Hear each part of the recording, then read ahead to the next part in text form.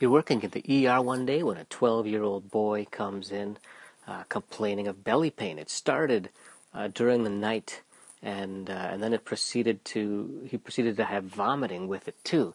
You do your examination of him, and his belly's actually pretty soft, and eventually he's able to tolerate PO, and you send him home with a diagnosis of acute gastroenteritis. Feeling pretty good, you go home, and the next day the kid comes back, but this time he's complaining of testicular pain, and you'll do an exam and you notice that the testicle is very tender, and you end up diagnosing him at this point with testicular torsion.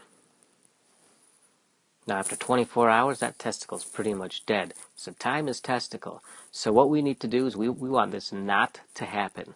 If you can get this testicle diagnosed and detorsed within 6 hours, you got a 90% salvage rate. Within the first 12 hours, it's about 50%. After a day, it's about a day, it's 10%, and after a day, it's about 0%. So we need to diagnose this fast, which means you need to be thinking about it. So let's talk about testicular torsion. And first, let's go over some anatomy. All right, so here we have the testicle. And let me go through all the parts here. So this purple part here is the testicle, and you can see I drew these little pedunculated things on here. These are the testicular appendages, and we'll talk about that later. And this is covered by something called the tunica vaginalis, but the visceral layer. There's another layer for that. This is the epididymis, and this is the vas deferens. This vas deferens runs through the spermatic cord along with an artery and a vein. So this here is called the pampiniform plexus, but just remember there's an artery, vein, and vas running through here. This all is covered actually with the tunica vaginalis parietal layer, and all that is actually covered by the cremasteric muscle.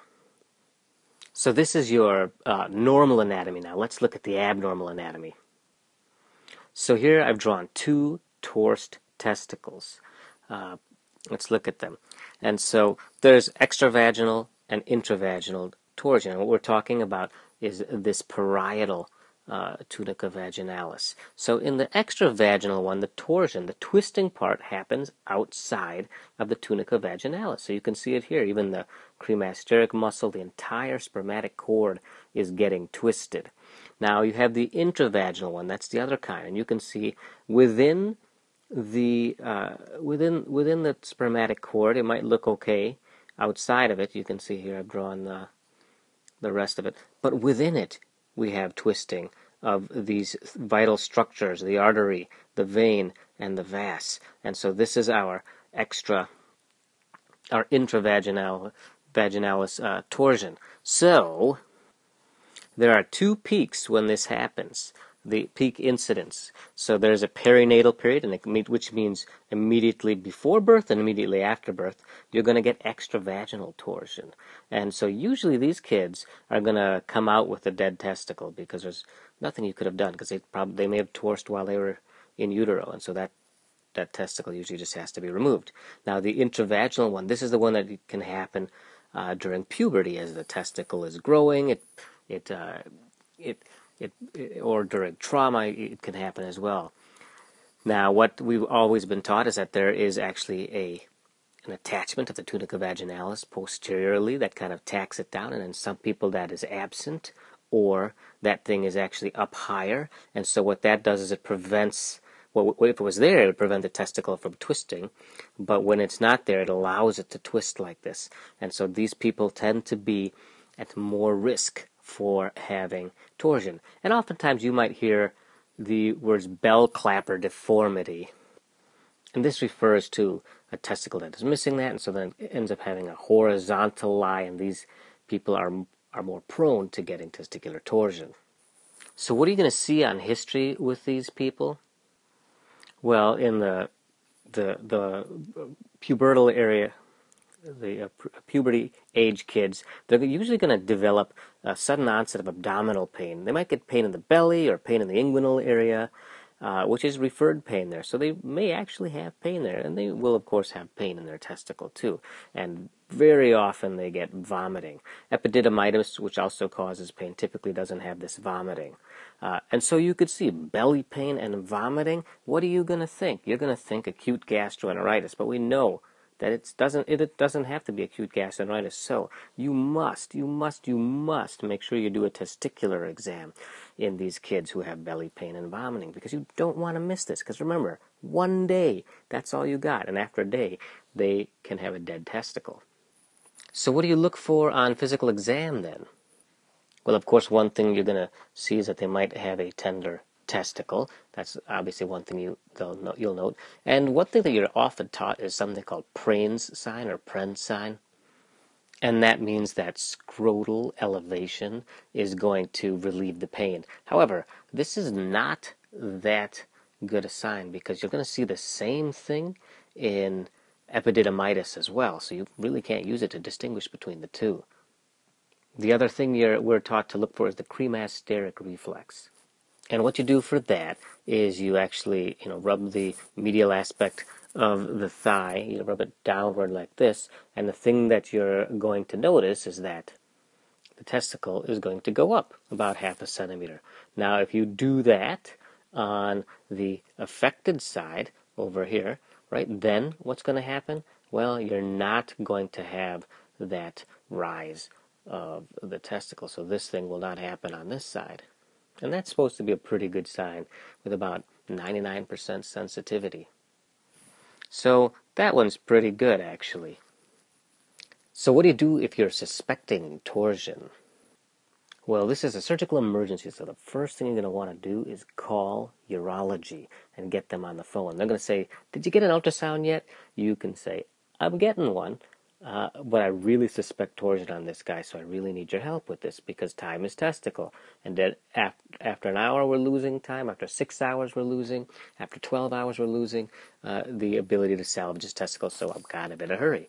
So you call urology. And then while they're coming in, go ahead and get that ultrasound, because this is also a pretty good test for diagnosing testicular torsion. What you'll see on ultrasound is in the good testicle, you're going to see good blood flow on Doppler. This is my pathetic drawing of an ultrasound of a testicle with all this representing Doppler flow, and so you're seeing good blood flow in this untorsed testicle. However, in this torsed testicle, there's no blood flow, because remember that the cord that comes down is what contains the blood, and if that thing is twisted and choked and strangulated, you're not going to have any blood flow. And so that's a bad thing when you don't see blood flow. Now there's one thing that you should know about: intermittent torsion. That means it torses and untorses, torses and untorses, torses and detorses, which means if you catch this patient when it is twisted, you're going to see no blood flow. But when it untwists, you'll see blood flow. Then it twists again, no blood flow. Then it untwists, good blood flow. And so this can happen back and forth. So if you are suspecting intermittent torsion and you see good blood flow, then you better know that and tell your urologist, you know what, I think it's intermittently torsion, and you're just seeing blood flow now, but we won't later. And so this also needs surgery to be fixed. And what is this surgery? What do they do? Well, they just take some suture, they tack this thing down. It's called a pexy. And so they prevent that thing from twisting by, basically securing it within the scrotum. Now, while you're waiting for the urologist to get in, and while you're to take them to the OR and they're setting up the OR, you can actually do something. You can actually manually detorse the testicle and restore blood flow. It's temporary. It doesn't last forever, and so you can't send them home after manually detorsing someone, but it'll buy you some time. So let's talk about manual detorsion. So let's say here we got two testicles. We got the right testicle and the left testicle here, and they tend to torse from lateral to medial. So this testicle tends to go this way when it torses. And so in order to untorse it, we want to go in the opposite direction. So we're going to go from medial to lateral in order to detorse this. And this is often described as opening a book. So if you look at both testicles here, and you line them up with a book, so this goes with this page and this goes with this page, when you open a book, you go that way, right?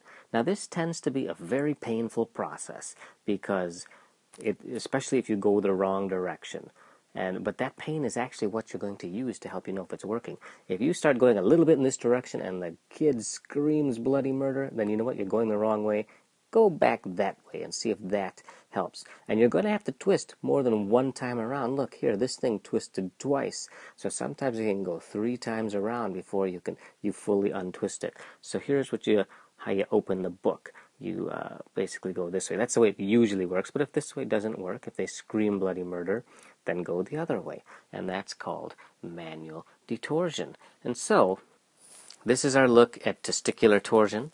And we went through a whole bunch of stuff here. I hope you don't ever miss it again. Remember, the main thing, if you get nothing out of this, if you get nothing else, I want you to remember this. If you have a kid who comes in with sudden onset belly pain and vomiting, make sure you check the testicles. Do the testicular exam. Check the cremasteric reflex, because you don't want to send the kid home and then have them come back the next day with a dead testicle. All right. We'll talk more in the next video. See you later.